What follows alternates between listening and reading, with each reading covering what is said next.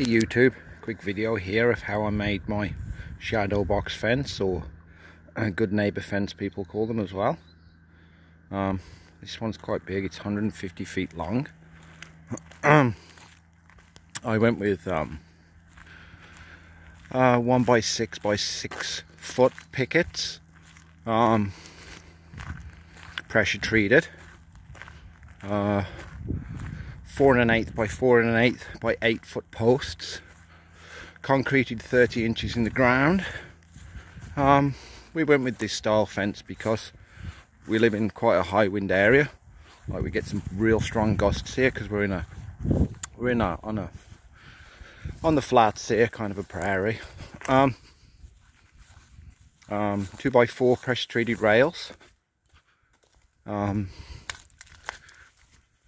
and I used these clips between my posts. So here they are, these Simpson Z-Max.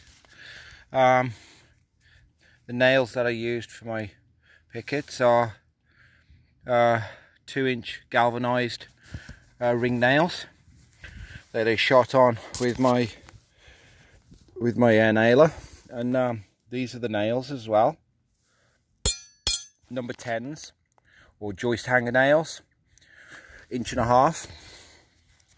As you can see, I put my rails vertically like that. It is stronger, but the only downside to using your rails vertically and having a 4 1/8 post is that you can't get your pickets to, let's say, run through. Obviously because of the profile difference.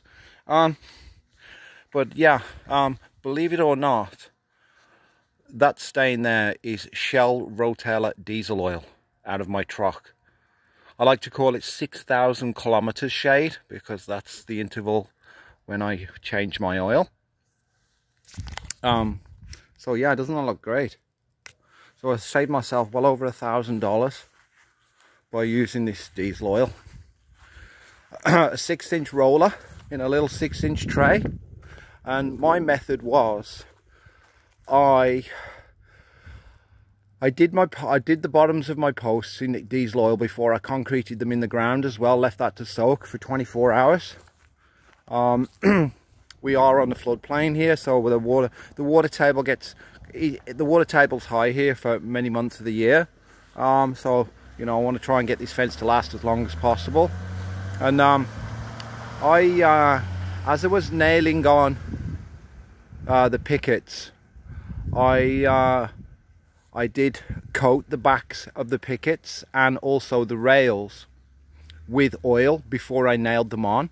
So you've got treated surface against treated surface.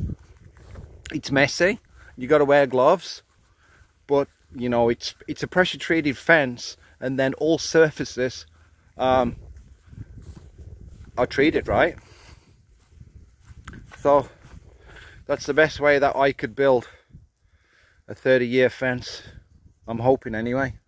I've yet to put a detail on top of my posts there, but I'm going to make something rather than buy something, because with these lumber prices here in 2021, prices are through the roof. Like for this 150-foot fence, it's cost me $6 grand in materials, because each one of those pickets is $8 and $8.20 plus taxes Canadian.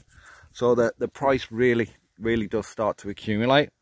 So yeah, the diesel oil really saved me, I gotta say. You know, if I would have used some expensive oil-based stain, and there's only a couple of manufacturers out there, oh, you know, it would just, I think I calculated to about $11 or $1,200 plus taxes based on their square footage coverage.